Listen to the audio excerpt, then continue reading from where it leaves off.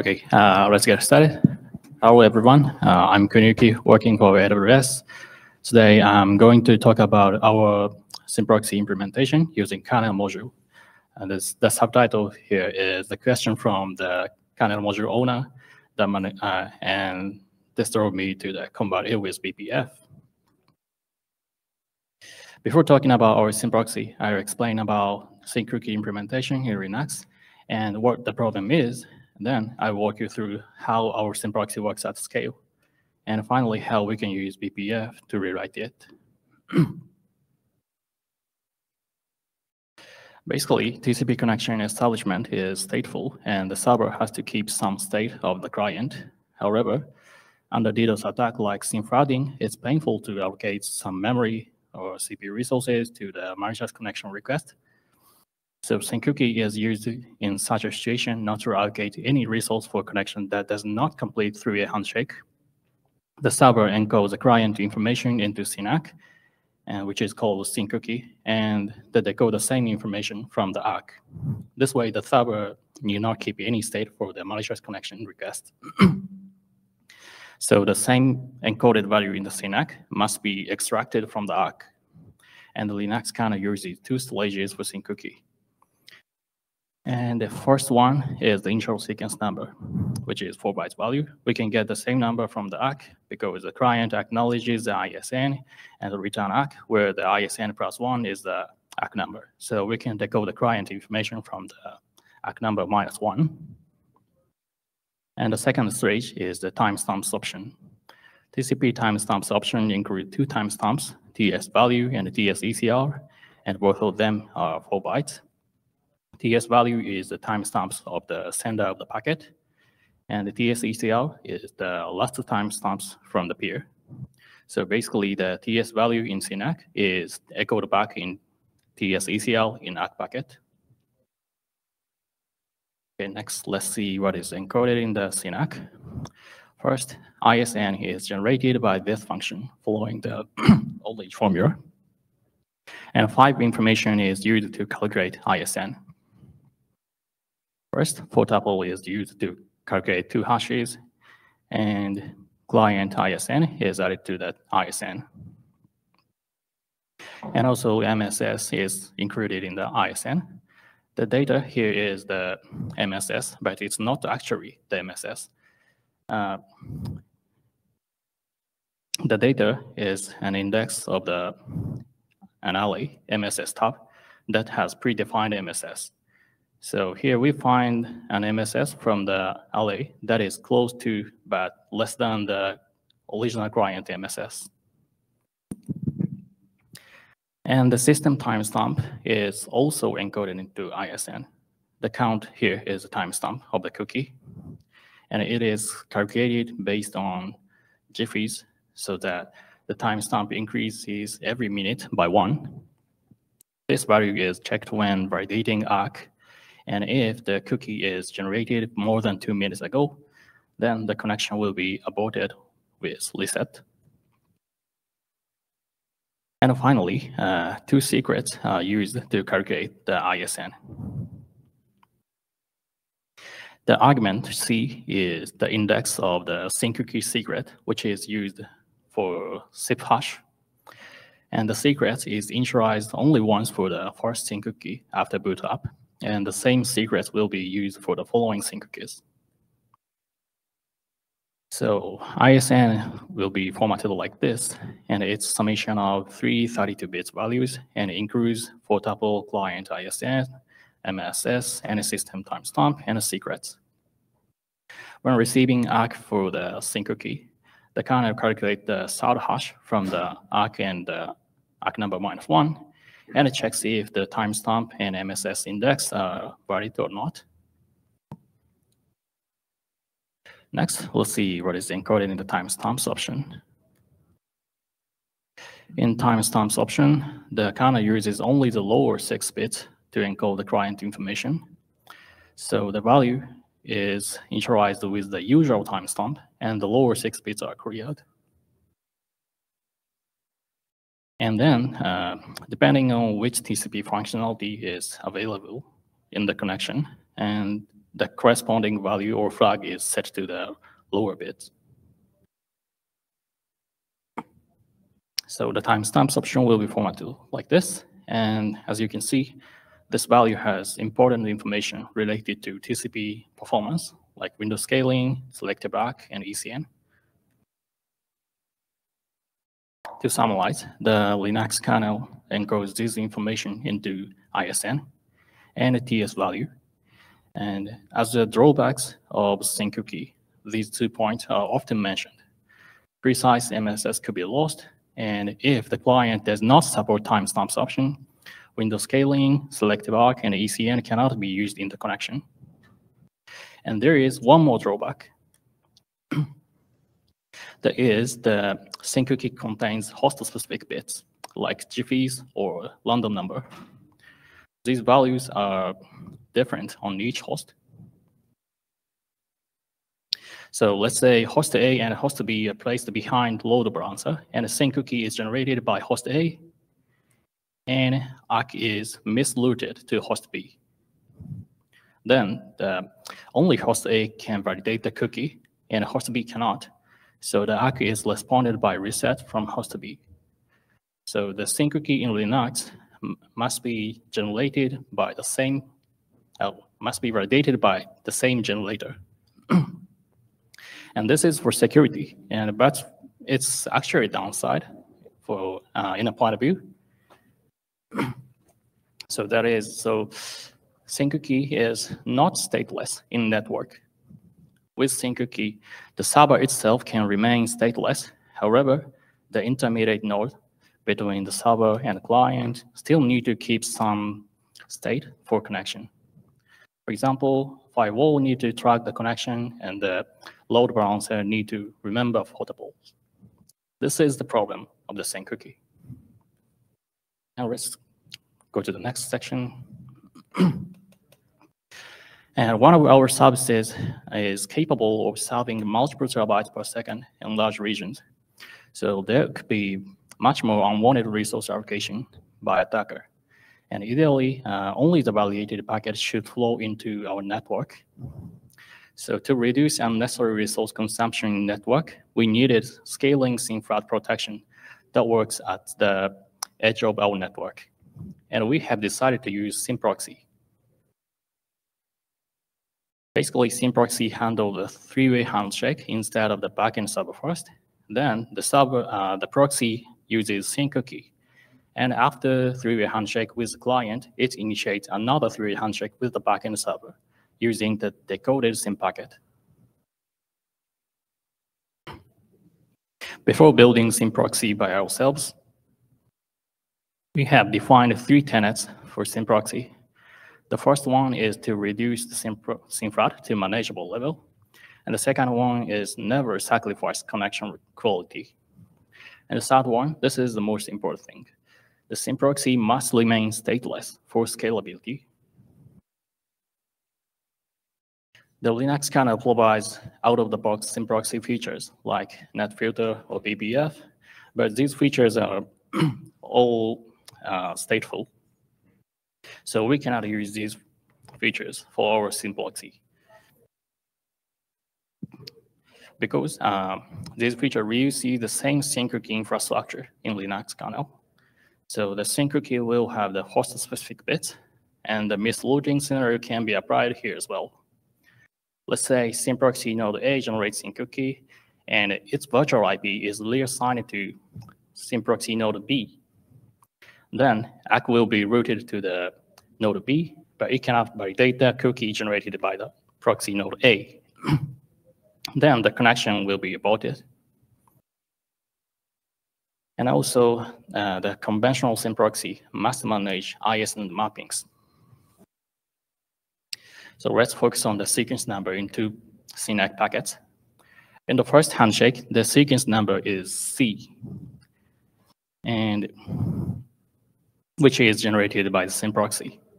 And the SYN Proxy initiates another handshake after the three-way handshake with the client, and initiate another handshake with the actual server. And then the sequence number generated by the backend server is not C. So all the following packets have weird sequence number in the client's point of view. To be transparent, SYN Proxy must fix up the sequence number and ACK number in all of the following packets. So that means the SYN Proxy node must manage state for the connection. And if the proxy node is down, all the connections through the node are also terminated. So the conventional SYN Proxy is stateful and thus hard to replace and does not scale. To overcome these shortcomings, we use different cookie format and a kernel module at the backend server. And I will explain step by step. So first, what's encoded in our ISN? We use only ISN for SYN Cookie storage and do not use timestamps option because some of our customers disable timestamps option for security reasons, like not to expose system time. And so we only use the ISN for SYN Cookie. And the ISN includes the availability of selective ACK and window scaling. So we can keep connection quality without timestamps option. And MSS is also encoded in the same way with the Linux kernel. And the most important part is the hash. Hash is calculated with 4 tuple, client ISN, client TCP option, etc., and lowering salt. Lowering salt is a random number which is updated periodically. And the lowering salt is shared by all the proxy nodes. So it means that any node can generate and validate SYN Cookie statelessly. For example, if node A and node B generate SYN Cookie for the same connection, then both values are the same one. Thus, both nodes can validate the cookie. So the misrouting scenario cannot be applied here. And after the three-way handshake, SYN Proxy forwards ACK within the decoded SYN packet, like TCP in TCP. So the forwarded SYN includes the ACK as the payload. And the following operation is delegated to the kernel module at the backend server. So SYN Proxy need not wait SYN ACK from the server, nor keep any state for the connection. And when SYN packet comes into the server, the kernel module hooks at net filter and extracts SYN packet from the TCP in TCP packet. Then it feeds the SYN packet to the TCP stack. Then the kernel generates SYN ACK. Of course, it has different ISN with the SYN cookie. So the module drops the SYN ACK, and it looks up the connection socket from the TCP hash tables and forcibly rewrites the ISN with the SYN cookie value. Then the original ACK extracted from the TCP and TCP packet can be used to complete through a handshake. So here's a summary of how our stateless SYN Proxy works. The ISN does not expect it to be rewritten after initialization, however. So this is dirty hack, and it's basically unsafe, but now it's working fine.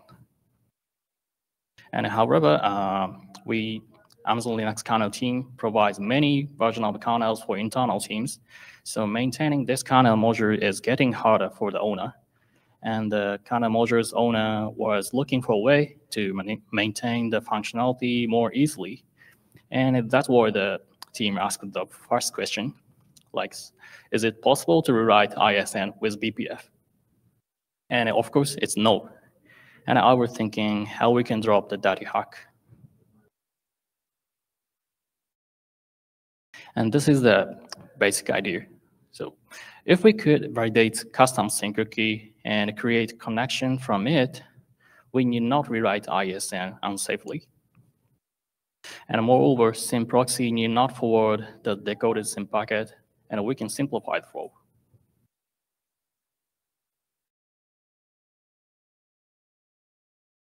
So I suggest adding a functionality to validate and ultimately ACK with BPF. And the first question would be where to invoke BPF program. ACK for the default SYN cookie is processed like the right diagram in the slide. When it comes to the TCP stack, first, listener is looked up for the packet, and later cookie v4 check or cookie v6 check validate the ACK and allocate the linked SSK and configure it based on the decoded data from the ACK. So the BPF program also need to access TCP header to validate the packet and configure request socket to set MSS and enable other some features. So the cookie v4 check or cookie v6 check was a natural point for me to hook BPF program, and actually I did in the version 1 patch set. However, Martin at Meta suggested to hook at earlier point. So when the packet comes in, we can validate the ACK at TC. And if it's valid, we can call kfunc that allocates request socket and configure it based on the argument and set the socket to SKB. Then in the socket lookup function, we can steal the listener from the request socket to enter the cookie v4 check. And in cookie v4 check, we can skip the validation if SKB has request socket. Then next, I will explain how to use the kfunc and then how it works in details. So the BPF program will look like this. The program looks at TC when a packet comes into the host. And first, the BPF program checks if the packet is ACK, and it looks up socket based on the packet. And if the socket is a listening socket, the ACK could be for the SYN cookie. Then we can parse the packet and validate it. And if the packet has a valid cookie, and we can populate struct TCP cookie attribute, which will be used in kfunc to set up the request socket. Then finally, we can call kfunc to assign a new request socket to the SKB. The argument of the kfunc is SKB, a listening socket, and the dedicated struct and its size. And the struct TCP cookie attribute has two members. Most of the connection attribute can be expressed with available TCP options. So we can reuse the TCP option receive struct, but it does not have ECN attribute. So I added a Boolean value to express ECN availability.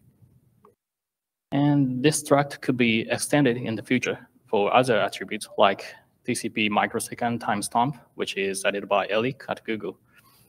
So then an older program compiled with the old struct information definition could pass an initialized struct to the kfunc. So we need to check if the pass struct size is the same with the current definition. That's why this struct is packed. Otherwise, the Boolean value will be counted as 4 bytes, and we cannot detect the new member. And next, let's look at kfunc. It allocates a request socket, but it does not hold any left count of the listener. So, but request socket need to be tied to the listener so that later we can fetch it in the socket lookup function. So if we need to flee SKB, we need to create a listener before fleeing the request socket. Otherwise, the listening socket's left count is wrongly decreased. So, and this socket can be differentiated with SYN cookie flag, which is currently not used in the Alex, the receive pass. So in the receive pass, if the SYN cookie flag is 1, it means the request socket is allocated by kfunc. And kfunc initializes a request socket based on the argument. However, here it is not pre-initialized. For example, the ISN will be set later in cookie v4 check.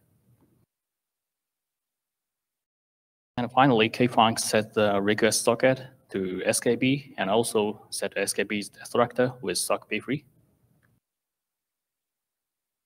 And in sock p3, as I mentioned before, we don't hold listener's left count here. So if SKB is fleet, we need to unlink the listener from the request socket.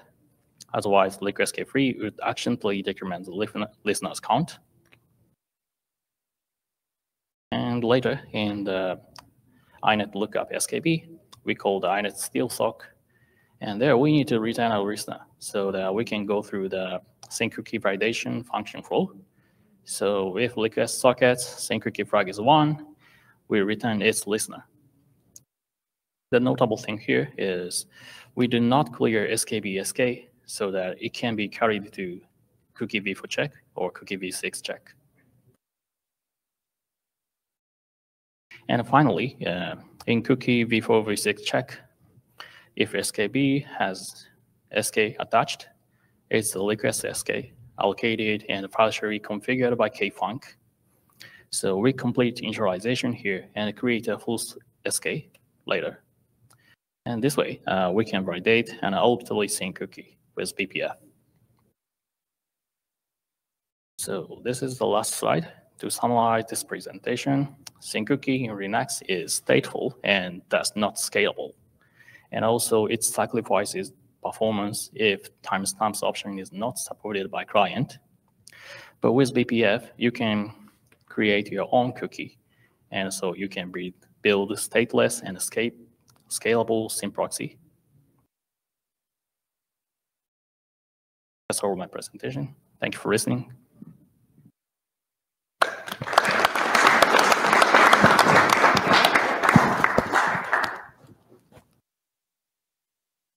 Questions, comments? Have you had a chance to compare this BPF implementation to your kernel module in terms of like performance, QPS, and? So we haven't actually compiled our BPF module, so I haven't measured the performance. Okay, thanks. What's the status of the second version? Is it merged upstream? Yeah. So I wanted to post a V2 before this presentation, but there was some conflict in the net tree and a BPF next. So, but now I think there is no conflict, so I can post the V2 this week. All right. I just didn't see it, so I was wondering whether it's just me or it didn't come out yet. All right. No more questions. Thank you. Yeah, thank you.